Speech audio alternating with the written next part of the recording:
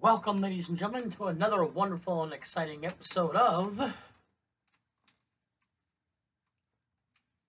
the Elias Express. Today we're taking a look at my personal creation of Space Mountain. Now, for those of you that are unfamiliar with Space Mountain is an indoor roller coaster type ride in the dark with sharp turns and sudden drops. Now, there's a few different versions of Space Mountain out there. We're going to start with the original version, which would be Magic Kingdom in Florida, opened up in the year 1975. One of the first attractions to actually open up in Disney World before Disneyland. Disneyland's counterpart opened up in 1977. And then, of course, there's Space Mountains around the world. You have Space Mountain Mission 2 in Disneyland Paris, which actually has a version in it and is a long trip a hill. And then you also have a Space Mountain out in Tokyo as well. Now, Hong Kong and both Shanghai have the Tron coaster, so there's no real Space Mountain there. Space Mountain, essentially, depending on the version you're on, takes you through like a space loading station. You see a bunch of space scenic items. You see stars, you see rocket ships, you see space equipment. It's a bunch of different mashes together. With my Space Mountain, I kind of took Disney Worlds and Disneylands and kind of mashed them in together. The only thing I don't like about how my Space Mountain turned out is that the stars in the actual showroom are a little too bright for my liking, but it was so tedious to put them in, and I have so many projects that I'm working on now, it's for me to go back and do that all would be just too much. So now we take a look at my Space Mountain. Ladies and gentlemen, welcome to another Planet Coaster creation. This is going to be my Space Mountain, my take on what a Space Mountain would look like. Because I wasn't building this in the park, and because it is very tedious to do such, I did not build an outside of Space Mountain. I just did what the queue line would actually be, and then the ride itself. I could have taken the time to really build it, but my schedule's all jammed up between work and writing different vlog videos and designing other coasters that for me to do it, it's not in a park. I really just wanted to get to the core of the attraction itself. My apologies on that. It won't happen in the future. I've just been a little busy as of late. So, either way, I'm going to enter the actual ride itself now.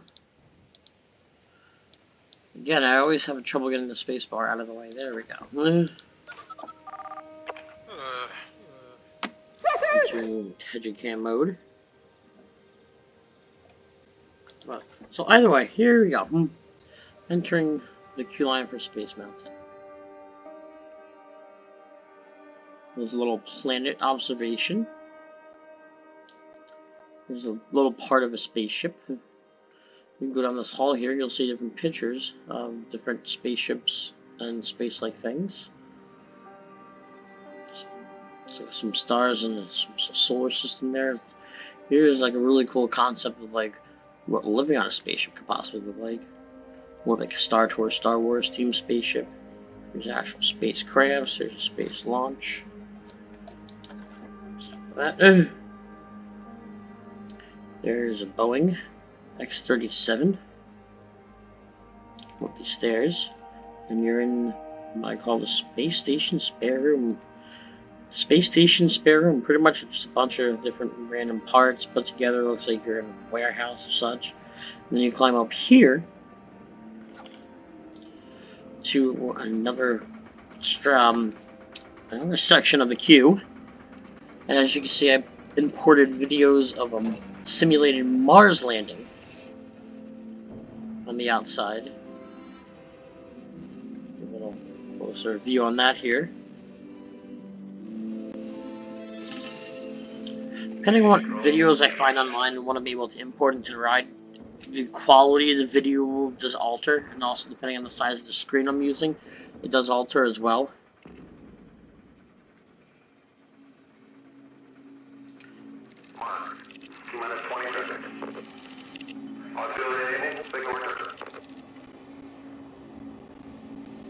-15.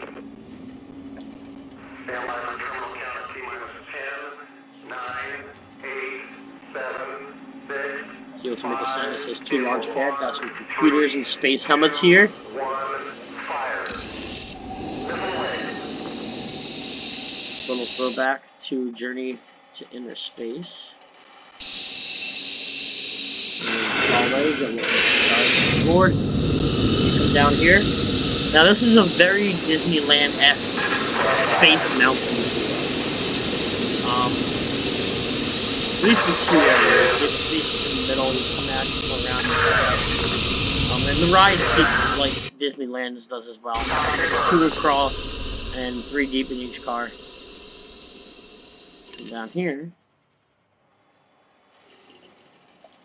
so you have the whole downstairs queue area.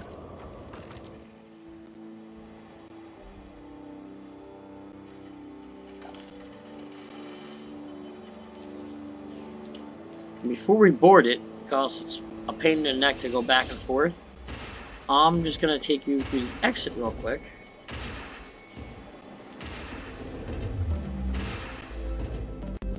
And the exit is just a long hallway of these stars, and you come out over there. Yeah, that's your exit with the little spaceship guy.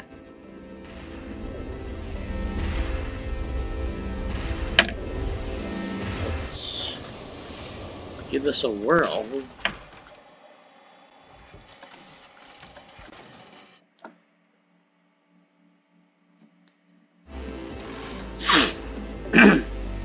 Here we go. You start coming out this corridor, where you can see stars through the window. Got a little set of stairs on each side leading up to 2 separate elevators. If you look here on the left, you got some equipment, some electrical equipment, and then you got people up there manning the space station. It's almost like the one you pass through in well through the queuing world and through the actual ride itself and in Disneyland. Here to the right, got some sparks are flying, some things look like they need to be fixed. We got robots over here working on some droid battery, but up here, Spaceport 18, this tribute. If you're familiar with Spaceport 75 and 77 in World and Land respectively, you know that Spaceport, over the year it's after, well, the year it was made, so Spaceport 18 would be this attraction. And then you come up this lift hill here when you finally hit the chains. Kind of takes off a little bit, and towards the top here it's going to turn red. The whole room turns red. Let me see if I can give you a better perspective.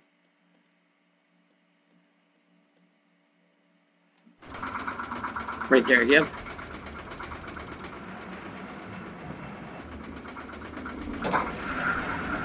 There's a star tunnel. Threw in a little hidden Mickey.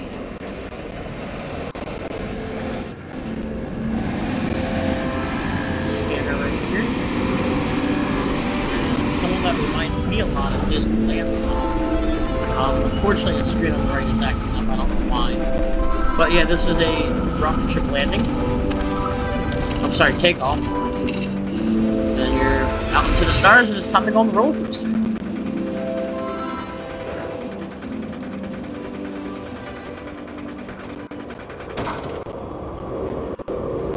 Quick right turn, and a little bit of a drop here.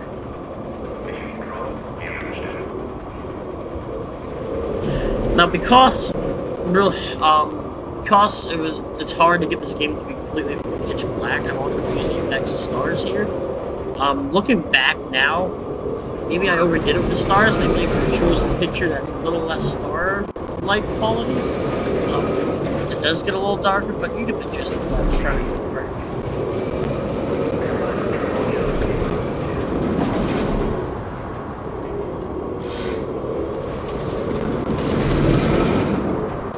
Explosion there.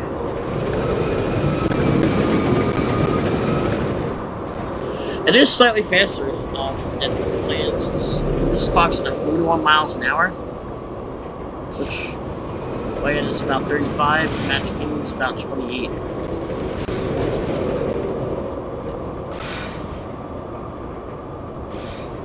And then the ride's going to come to an end here. We go to the red tunnel.